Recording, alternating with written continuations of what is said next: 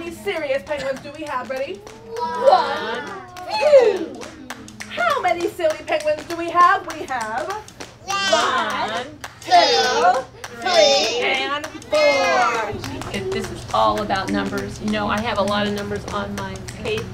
I want to see your numbers. Everyone say 2 plus 4 equals 6. Abracadabra, make another 6. We've been doing work in early childhood education for over 30 years, and about 8 years ago we moved into the STEM curriculum. The arts is the most effective way to reach children at the early childhood stage.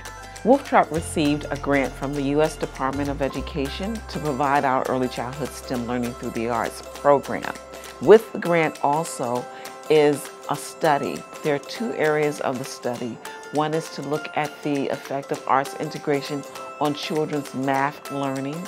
The other is to look at the impact of arts integration on teachers' professional development in terms of their actually applying arts integration to teach math skills for young children. It very much is a central belief of our foundation that by affecting children at an early age, we are going to prepare them better for whatever they might choose to do later in life. We were looking at how to be intentional with our instruction using arts integration to support science, technology, engineering, and math, STEM. And we focused first on mathematics because that is the foundation for all STEM learning. The performing arts and math fit naturally together. We made a rhythm, pattern, rhythm. Music is full of comparisons, and comparisons is a skill in math that young children need to learn about. So you think about music, fast and slow music, high and low music. Dance is all about patterns. And patterns is the basis for algebraic thinking. We partner a teaching artist who's a professional performing artist who's had training with us with a teacher in the classroom. We're helping those teachers to understand how they can facilitate this type of learning. 1, 2, 3. That sound was a short sound. 1, 2, 3. I had a math residency earlier, and we talked a lot about patterns.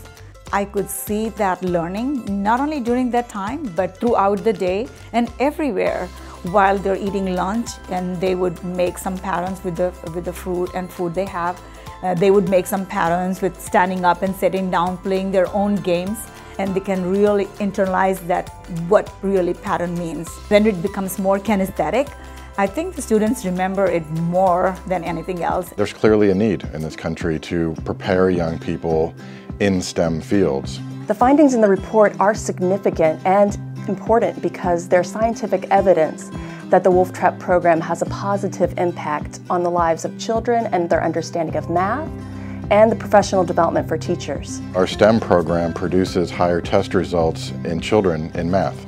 And to see a kid open up and blossom in the course of a 16-week residency, it becomes very clear that the arts is a very effective way to reach children at this very pivotal point in their development. They are singing and they're using the chants which we use in the Wolf Trap residencies.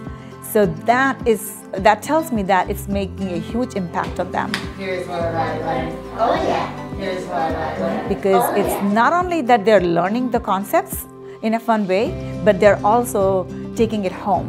So by the time they reach 3rd grade and the testing grades, they already have that love for math. So I think that is really huge, focusing the residency on math.